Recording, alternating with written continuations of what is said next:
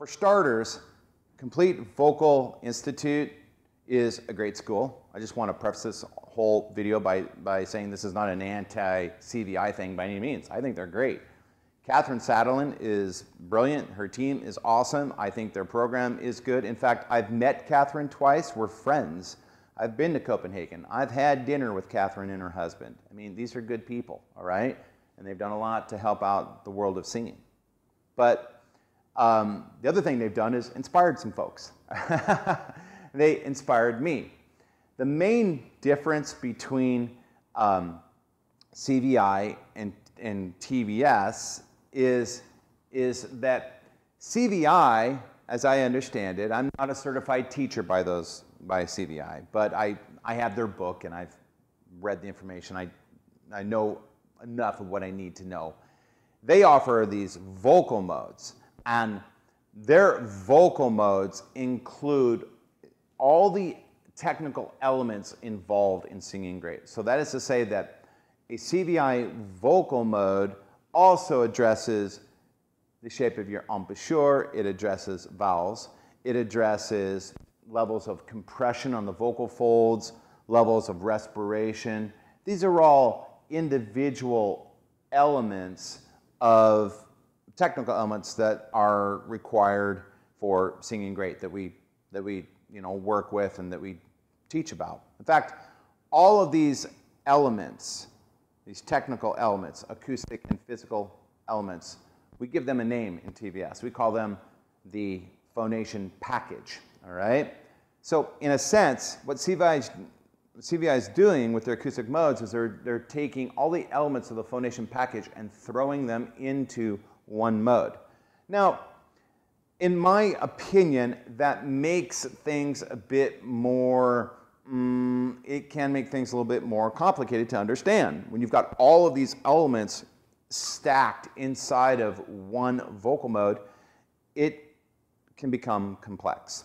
Well, when I wrote the book, The 4 Pillars of Singing, and developed the coursework system, I did really like the way CVI has oriented their modes around the vowels, around sound colors, the vowels.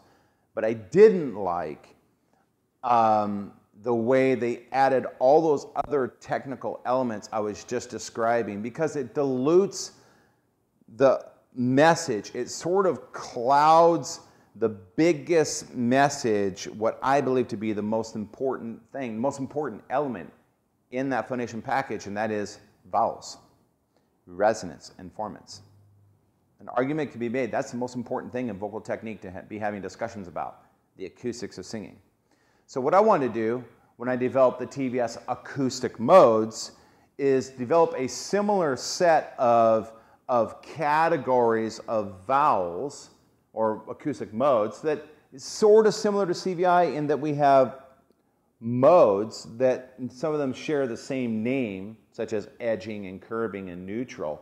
But unlike CVI, who puts the entire phonation package in every mode, adding complexity, what we've done with TVS is I've only used the vowels. So TVS acoustic modes is only the vowels, right? It's only talking about the acoustics. Whereas CVI is talking about the acoustics and has a whole bunch of other stuff thrown in, right? Now, that doesn't make it wrong, and it doesn't make it right either. I'm not passing judgment. I'm just saying I'm a guy that wrote a book and developed a method, and I didn't want to complicate my modes with a lot of moving parts and a lot of additional stuff stuffed in it. What I wanted to do is create modes that were only dedicated to acoustics and vowels, which I feel are the most important thing. Doesn't matter if you have all this other stuff in a mode if you don't understand the vowels first, all right? So CVI has modes called curbing and edging and neutral, and I also have modes that are called curbing, edging, and neutral. And I think that's where the confusion is coming. I think that's where I'm sort of being accused of copying them. Maybe I used their terms, but what's inside those modes is entirely different. They have a whole bunch of stuff. I have only vowels. That's the difference. Now, you might ask, well, why did you use their term? Why, you know, they use curbing, let them have curbing, and why don't you call yours something else? Well, I thought about calling my modes something else, but I don't think it's responsible to do that. I believe it would be very sort of irresponsible to create a whole nother set of terms over here, adding more confusion to the industry when there are perfectly good terms over here already being used, all right? So my reasoning for using the curbing, edging, and neutral terms in my acoustic modes is to not add additional levels of confusion to the overall lexicon of talk track in the industry. Thought the more responsible thing to do would be just use terms that are already being used, or repurpose those terms that are already being used with a slightly different meaning. All right? Now, we already do this as well. For example, vocal twang is a term I believe was originally created by Estill, the Estillians. All right?